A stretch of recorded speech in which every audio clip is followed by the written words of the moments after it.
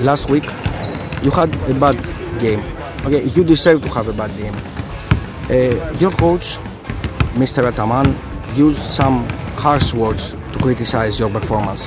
Do you think he was right? Do you think he was unfair on you? Did you have any conversation with each other? Is this something that ended up well, is on the past?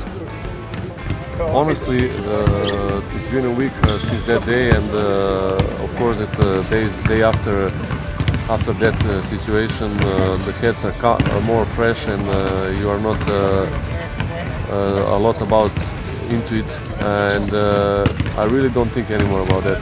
That's something that for sure is going to happen in careers. I hope not anymore, but if it happens, that's rights of every person. Everyone is responsible for their own stuff in the life, and if you ask me personally, I'm totally fine about myself, and I don't really take it as a problem and anything serious.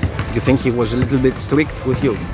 No, I knew exactly when I signed here another year what kind of person is a coach, and he gave me a lot of good things, which is more than enough for me in that way about basketball. Everything decided, it's up to him what's he gonna do, but I have my own way and I really follow it 100%. So this is something that is on the past, right? You forgot it?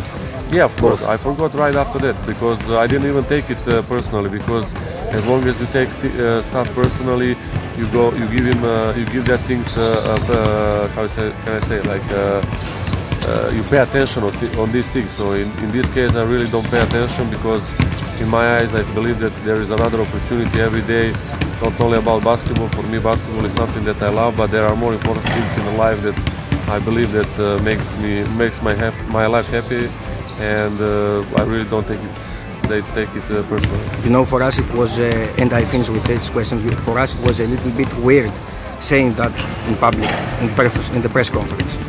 That's absolutely okay, really. I said he's a person who is a long time in this job. He knows exactly what to do, and I'm not the one who should tell him what to do, but at the same time, I'm always on the ground, whether I play great, whether I play bad game, and this is just a game, and in my eyes it's gonna be always like that.